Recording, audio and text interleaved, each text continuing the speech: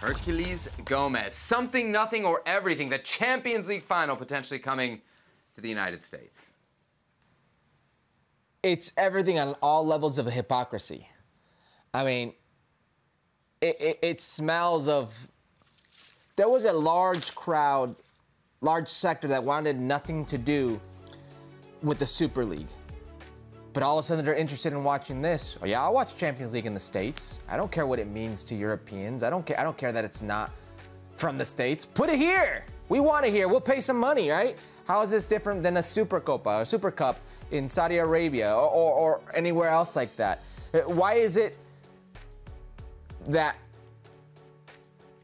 it's okay to want these things when it makes you money? What about, and I know you remember this, what was it, 2-3 years ago, maybe 4 years ago? It was Getafe versus Barcelona, and Relevant Sports wanted to bring it to Miami, and La Liga wanted to bring it to Miami. Do you remember how U.S. Soccer was against that? Times change. Times change? I guess times change. The bottom dollar still runs it, I guess, but I don't know. This is not something I'm into. Listen, will people watch this? Absolutely. Will they pay money for it? Absolutely. Do I think it should happen? Absolutely not.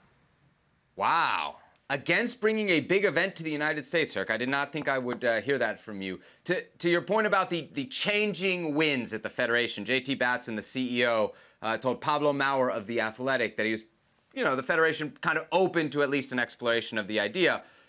Now, that's not to say that everybody's going to be on board with this, Herc, because joining you in the anti-camp, potentially our friends at the CONCACAF headquarters, they told Felipe Cárdenas, also of The Athletic, that UEFA has told them there's no plans for it. And it sounds like they're maybe not exactly super excited about it. So I don't know what we're really getting from this interview. I just don't want to be a hypocrite. Like, do you think it's... I don't think this is the same thing as the Super League, no. Oh, hold on. No, Super Cup. Do you think it's... I mean, when you watch a Super Cup being played in Saudi Arabia or being played wherever it's played outside of Spain, do you like that? Or do you think it's just a cash grab?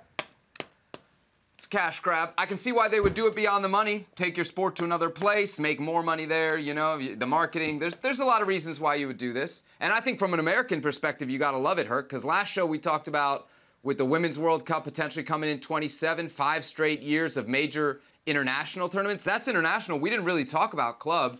If you add this to not one, but multiple reported FIFA Club World Cups that could be coming to the States, the United States is now going to become the home of big event soccer for the next, 5 or 6 years if all this comes to pass. I mean, it already is every summer. I mean, just add it to the list. Teams are already playing now every, 2-3 days.